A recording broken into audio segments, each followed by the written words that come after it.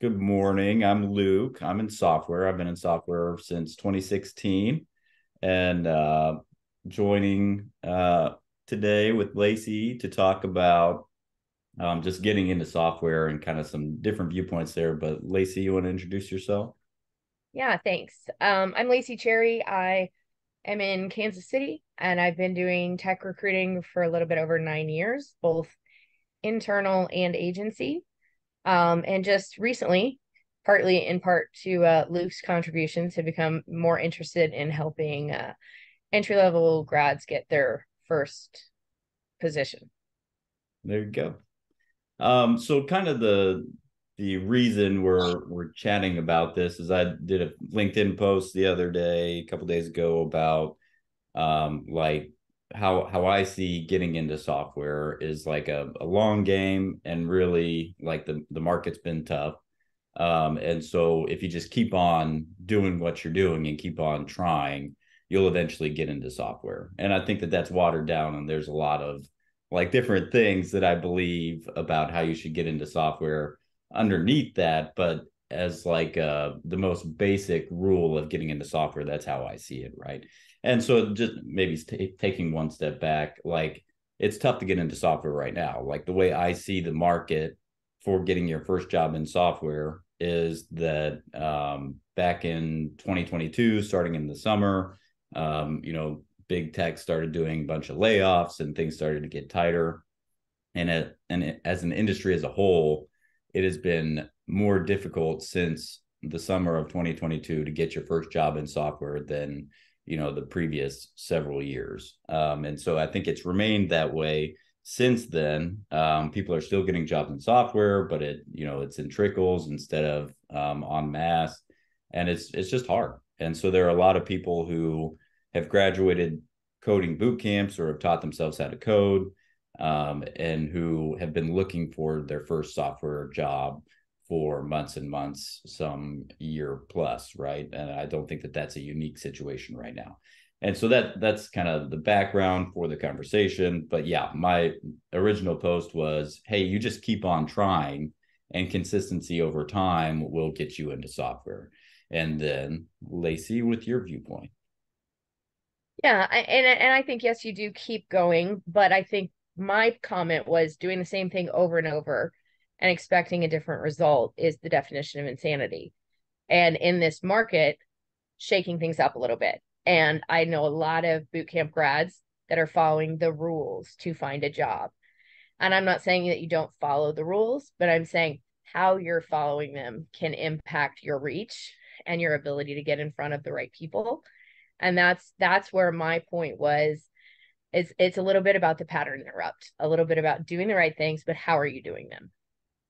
Yeah, yeah. And I think maybe part of the reason I didn't expound is that there's so many things, but that, we can expound on them here. But if for a LinkedIn post, like just going into Right. all that detail just doesn't make sense. I don't think um, you run out of room.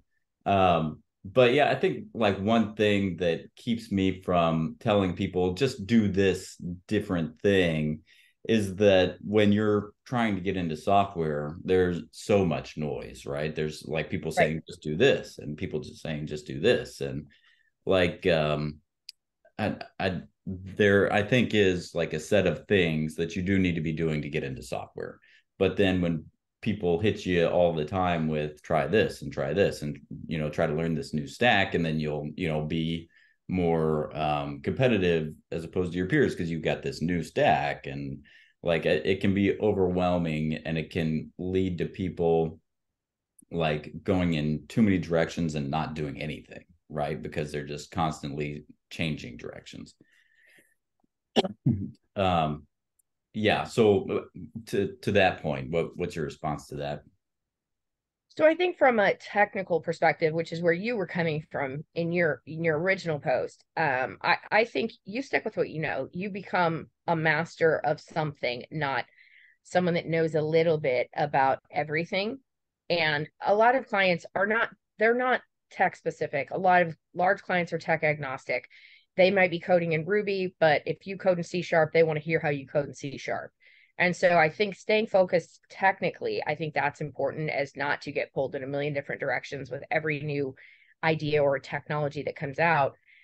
When I'm saying try something different, when you reach out to people, use a different message. Your LinkedIn profile, change it up so it reflects who you are, not just what you can do.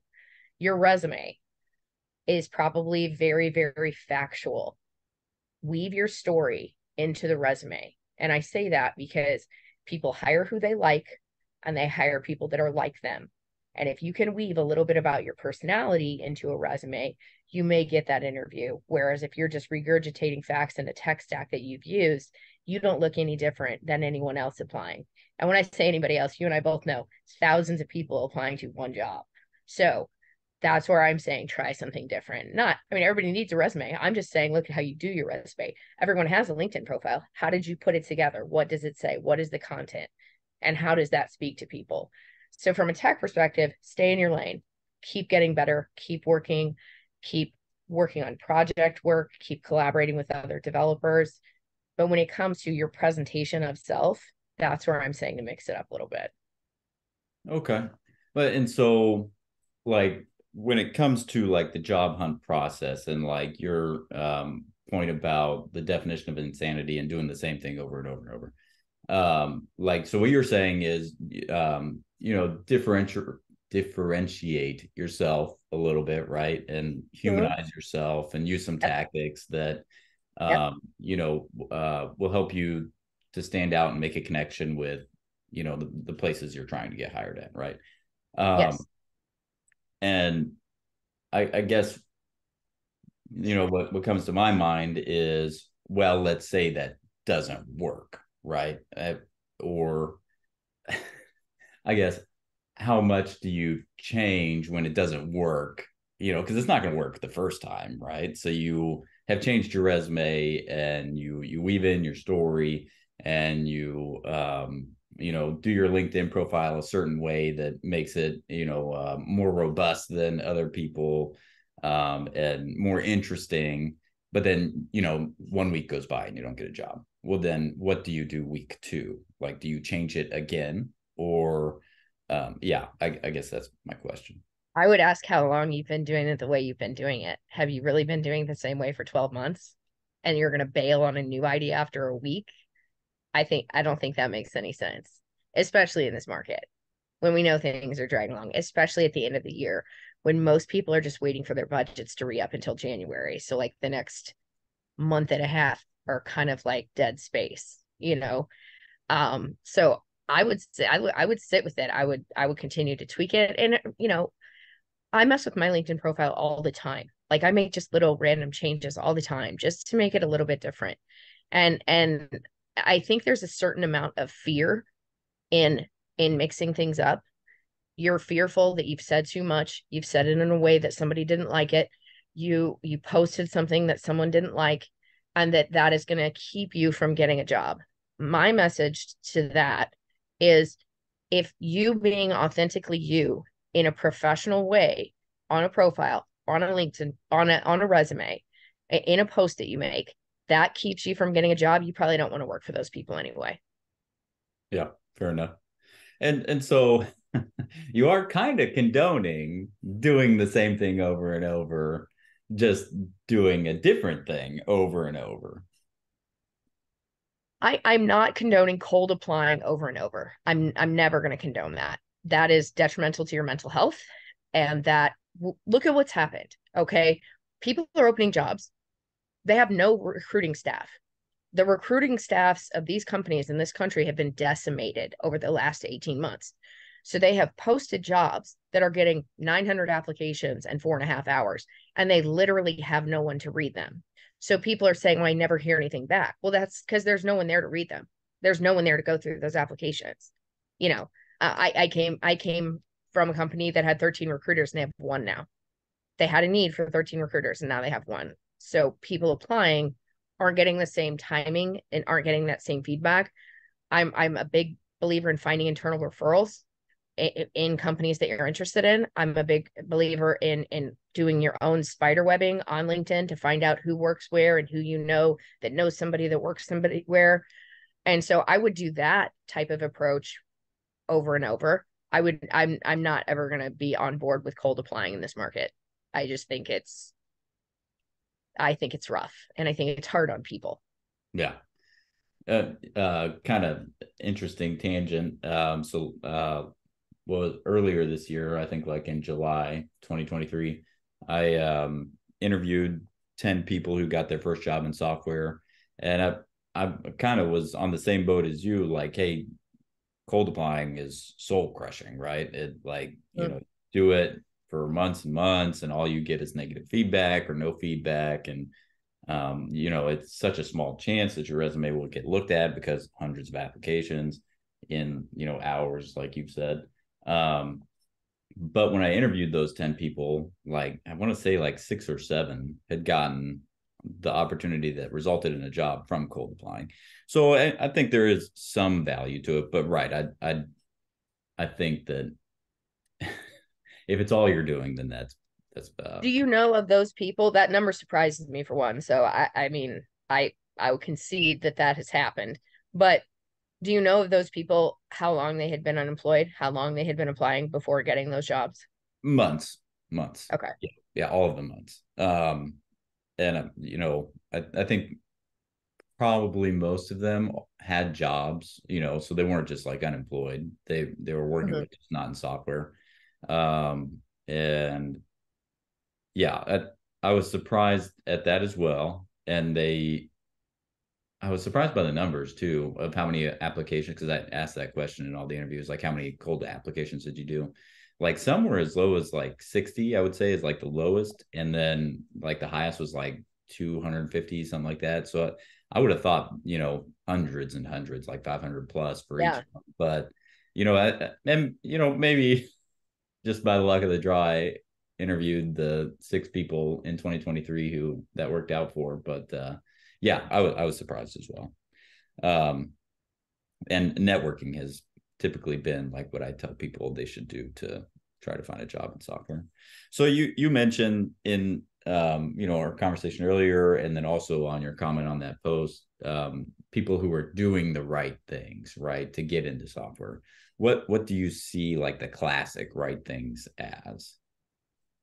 I think the perceived right things are searching jobs, saving jobs, applying to jobs, tweaking your resume to fit each job that you apply to, tailoring your LinkedIn profile to match your resume, working on the side to continue to keep skills sharp, to prepare for technical interviews.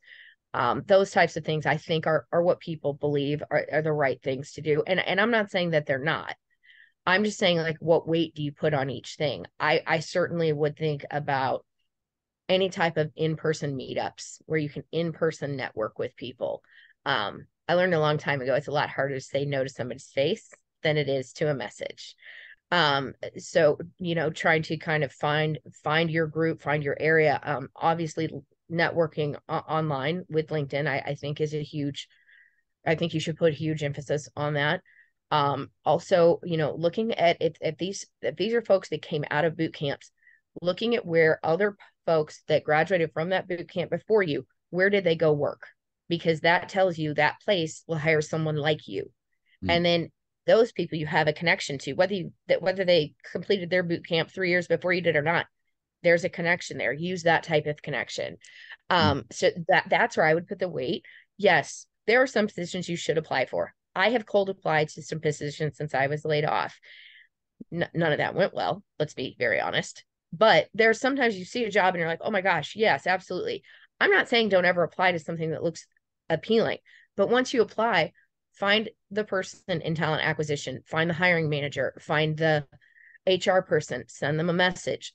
If you find 3, send all 3 a message and ask, are you responsible for this job? I just applied and I'd like your feedback. So that second step, that's where I think that there is some value in cold applying if you follow that up with another touch point, Mm-hmm. or 2 or 3 or however many you can find. Right. Yeah, again, maybe it's worth saying, like, as I see it, the things that you should be doing to get into software, cold applying at some level, like not a whole lot, but just a couple to it. I see it as like creating the possibility for opportunity, right? Like Right. the chances of it working out and getting you an interview at all, let alone a job offer, are very, very slim, right? But at least you're buying the lottery ticket, right? You can't win the Yep. lottery, don't buy the ticket. So that LinkedIn, networking with people, posting on LinkedIn, so being very active there, optimizing your LinkedIn profile as like a sales funnel. So people who splash onto your page are top of the funnel, and you got to convince them to scroll down. So your profile picture, tagline, cover photo need to be real strong to make that sale. And then Mm-hmm. having your resume on there, featured section, project section, those things. Networking through just like coffee chats, if you can get people to get on a Zoom for 15 minutes, going to hackathons, software meetups, and then building software projects. So that's the advice I give on like these are the right things you should be doing. um, but yeah, I think it's just tough to tell people like branch out, do something different, like to without like, well, how do I do that? Yeah. I've been on calls lately with senior level people that are sharing their resume with me, and they've been affected by layoffs. They're looking for a job, and I'm looking at their resume and I'm like, okay, this is nice, but who are you? Tell me more. Tell me more about like how you impacted these things that you're talking about. Give me a little bit of your story in here somewhere. So it's not just this is affecting people that have not gotten into software. I think it's affecting a lot of people. And I think it goes back to this thing about most people right now, most companies right now don't have the recruiting or the TA teams in place to handle the amount of volume that you're getting. So everything that you do has to be, you know, 7 seconds to capture someone's attention on a resume. What are you doing on LinkedIn to capture someone's attention? And and my way of capturing attention may be different than yours. You have to find your voice, but I'm encouraging people to kind of let go of the fear of rubbing somebody the wrong way or coming off a certain way. If you're speaking your truth and you're speaking it in a professional way, stick with that, because I think that that's powerful. Um, and I practice what I preach. I mean, you can look at my LinkedIn profile; it is not what you would call normal. I think I say I eat grit for breakfast. But it's my voice, it's my truth, and it's my version of me. And I think the more people can really just come into a place where I'm going to put the best version of myself forward in my truest form, and people can take it or leave it. And I know that's a really hard thing to say right now with so many people out of work. That this isn't going to last forever. And when it turns back around, you're going to want the right people to gravitate towards you, the people that you want to work for, that would be a good opportunity for you. And I truly believe that's one of the best ways to do it. Hmm. Yeah, I think the insight that like, hey, it's going to be dead space from now through the end of the year is helpful for someone to hear, because that's a month and a half of like, well, Mm-hmm. discouragement if you don't realize that budgets are all used up. People don't really hire at the end of the year. Right. And then there will be hiring in Q1, but then also I've always thought that software hiring for some reason is kind of seasonal. I don't know if you would agree with that. I think the majority of the jobs I've gotten in software have been in the summer. Like I feel like that's when, and maybe it's not just software, maybe that's all business, but is that a thing? A lot of times when companies get their budget, it depends on the size of the company, right? Smaller companies can move quicker, they can hire earlier. The larger companies, they go through more of a process. So if they're waiting for budgets to be re-upped, they get that money in January. Then hopefully they're doing some headcount planning now. But if they're not, they start looking at their org and where they're going to open new headcount and allocate for new roles to be filled. Then they start working on job descriptions. Then they start getting finance approval, and then they start launching those. And my guess they're going to start launching those roles February, March of 2024. And that's for your more corporate companies that have more red tape to get through. Your small, one location company, they may be able to move quicker. They may already have their headcount figured out. That's my best guess. And I guess I want to be clear because there's two groups of clients right now. There are some clients that are trying to spend their money before the end of the year or it will go away. They're the few. That's the few group. And then the majority, like you said, are waiting for their budgets to re-up. There are still some people scrambling to spend money before the end of the year because they will lose that budget. These aren't government jobs. These are like these are private sector. Like, Yeah, it's the whole use it or lose it mentality. There was one year in my agency experience where my biggest month of the year was in November, hmm, and I was not expecting it. It was the biggest month I'd had in 9 years, and it happened in November. I think it just varies by industry, varies by company. A lot of times, summer, I see a slowdown in certain cases because people their kids are out of school, they're going on family vacations, we have hiring managers out, we've got interviewers out, and it slows the process a little bit. But I would definitely slant it towards first half of the year hiring heavy, second half of the year it slows down like gradually till we get to the end. interesting. Yeah, I've told people that hiring in software is cyclical or follows the school year, and they do more hiring in summer. So maybe I should stop saying that. I haven't said it I in a mean, while. it really depends. It really does. But I mean, I've had situations where I'm like, are they taking a 3 week vacation? Where are these people going? Can we come back and interview the candidates now? And spring break, things slow down during spring break because people are taking off to spend time with their families. And it really it depends. But when we're in a very candidate driven market, it doesn't matter what time of year it is. They're going to do what it takes to hire people. And that's what we saw in 21 and 22, half of 22. Hmm. It didn't matter what time of what month we were in, they were going to hire. Hmm.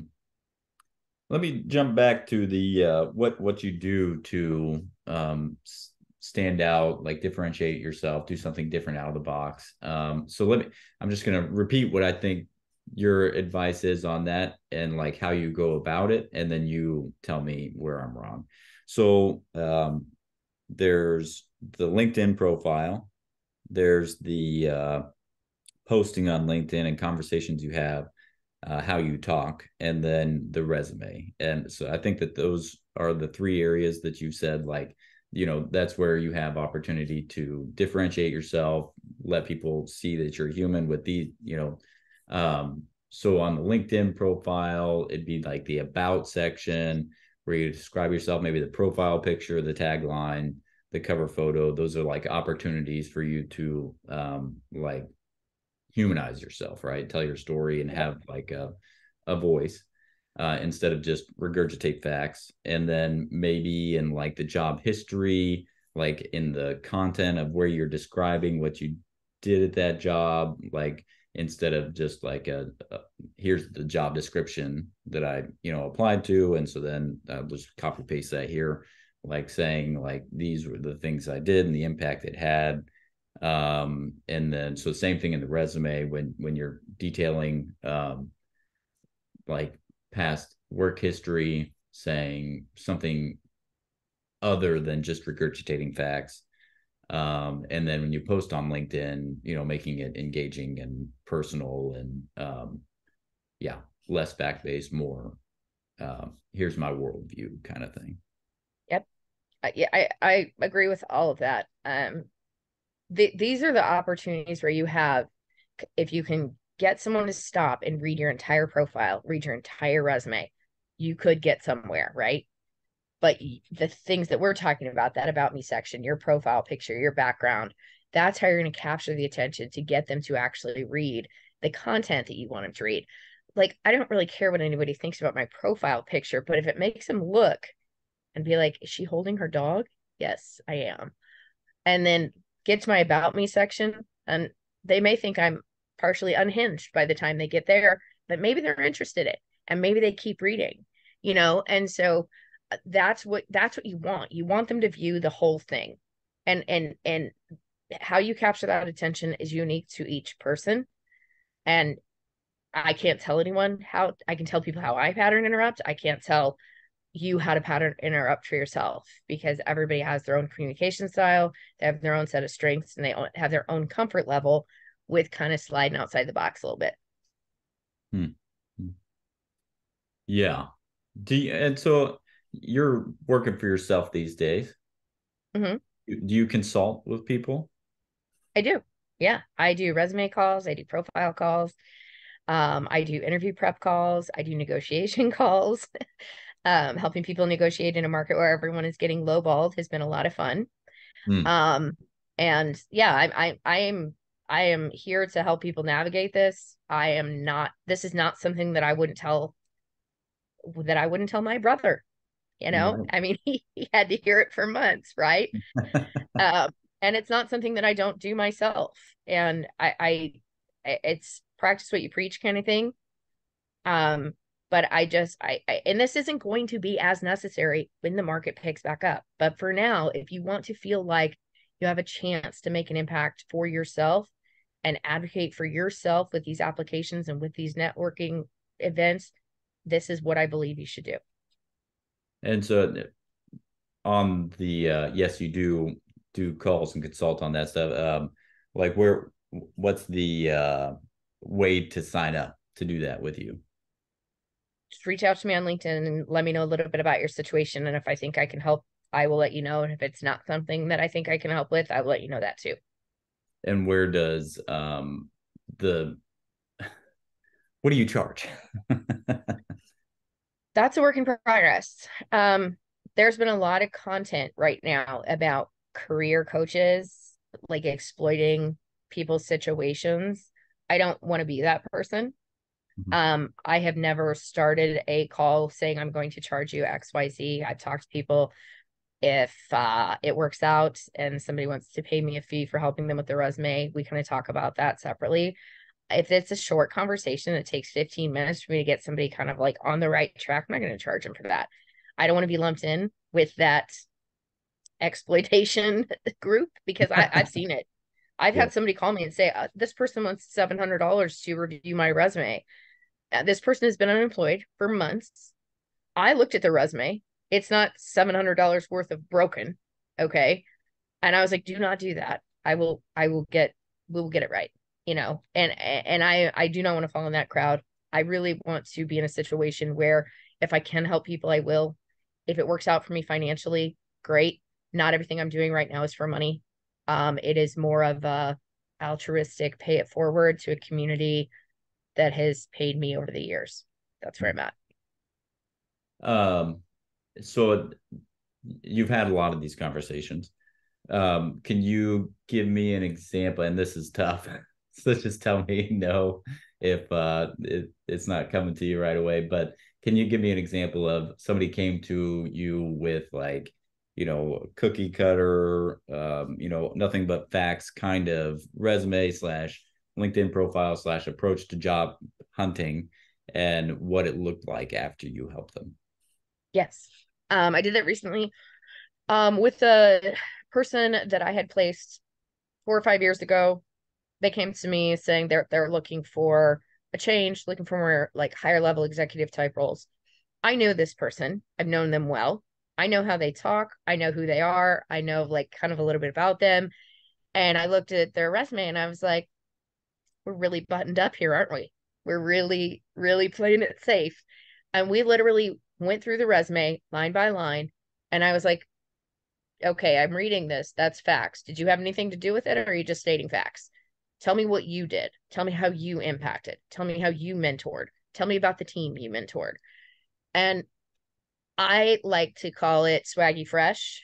We add a little swag in parts of the resume that is not, it's not cocky, it's confidence and it's assuredness in the skill set. And so we literally went through the resume line by line. And we got it to a place where he felt like it reflected him more.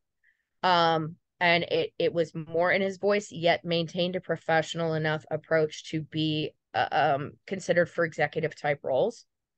And it took us, I don't know, it took us an hour and 15 minutes to go through it like line by line. And he's like editing, we're sharing a screen, he's editing while I'm talking.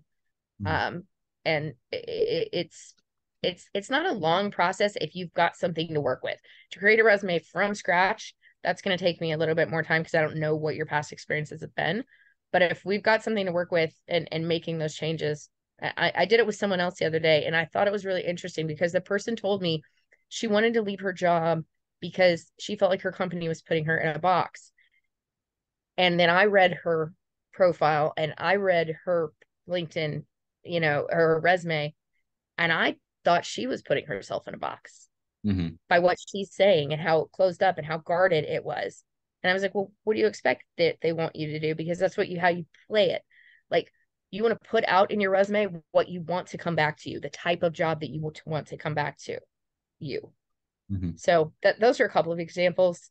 What I'm seeing most is people initially being fearful that it's not going to be well received.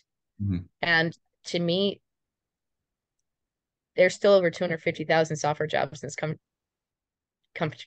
country. So if somebody doesn't like what you say, they're probably not your people. Find the people that like what you say. Find the people that appreciate your truth. Hmm.